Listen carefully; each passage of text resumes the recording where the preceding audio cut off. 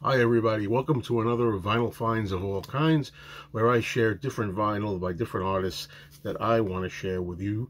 Okay, this first one up here is Tony Bennett, Tony's Greatest Hits. I wanted a nice copy of this. This album was a mainstay in the home of my grandparents when I was a boy, and I remember seeing it very much. And with the recent death of Tony Bennett, I've been trying to get at least a couple of albums that I wanted. One of them was I Left My Heart in San Francisco, and this is another one I've been meaning to get, and I did manage to get it in pretty good shape. This particular record here is on the Columbia 2i. Now, I don't know if this is, somebody can tell me if this is originally a Columbia 6i. Also, while I make this video, I want people to tell me what they think of the lighting in here, because I recently bought a new lamp, which is right up here, and I'm not really good with lighting, and I've got one lamp here, a desk lamp, and I've got another floor lamp that has 3 bulbs in the corner. And I don't know if it's really helping out or hindering. It seems a little dark in here, but compared to my usual videos, what do you think of the lighting? All right, it's Halloween time, folks. It's October, spooky time. So I got this album here, Spook Along with Zach. And I think I'm better off this way with the glare.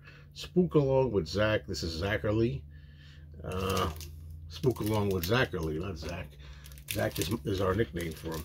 And he was a mainstay on television in the 1950s mainly, and I think the 60s as well, where he showed horror movies. He was a horror host, much like Svengoolie is a popular horror host these days. This guy's before my time, but I got to see him a lot because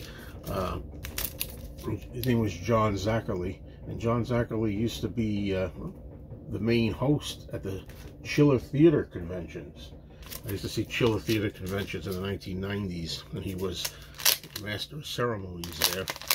I'm going to show you the label because I believe that this is an original.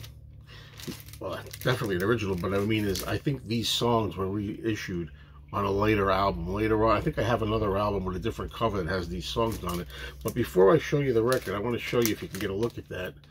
This is very bad. It's torn up. The whole spine is like torn up here. But what I do is, some people tape these, glue these together when they have a problem like that. I just put it in one of these clear sleeves, and I never have to worry about it again. You just open the end here. That's what I do whenever I have one of these albums in this kind of shape.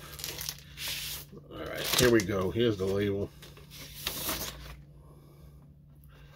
Pretty thick record. The record is not in the greatest of conditions. You know, there's marks on this record. Don't even know if it's going to play quietly. Well, I played one track when I got this at my local record store. I did play Coolest Little Monster, which is my favorite Zach track. And when I played it, you know, it had the sound of a crisp vintage vinyl, but it wasn't horrible. So, okay, now you know the new Rolling Stones album, Hackney Diamonds, is out. It's one of my favorite albums of all time already. That's right, after only a few days, I made that determination. I love it. You know, suck it up. And now I'm trying to fill in a few holes for my Stones collection. This one here is the Rolling Stones Now. And I think I have this already, but this was definitely an upgrade. And this is, you know, this is to fill in the holes. This is not one of my favorite Rolling Stones albums at all, this particular album. And I'm sorry about the glare, folks. I got to work on that a little bit. I got to try to fix the lighting. Let me know. There it is, Rolling Stones Now. And the reason that I mainly like this is it's got the hype stick of a Heart of Stone, a Little Red Rooster.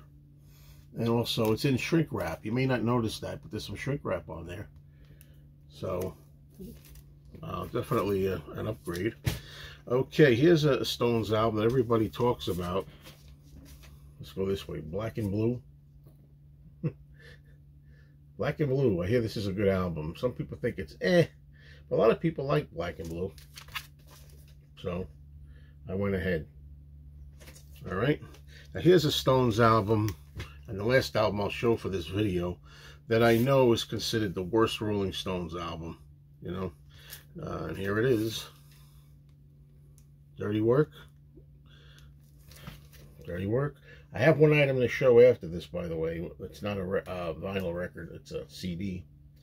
Yeah, this has the hype sticker, of course. And of course, I know Harlem Shuffle, and I know One Hit to the Body. I don't know anything else on here. And it's got the red tint to it, and the shrink wrap.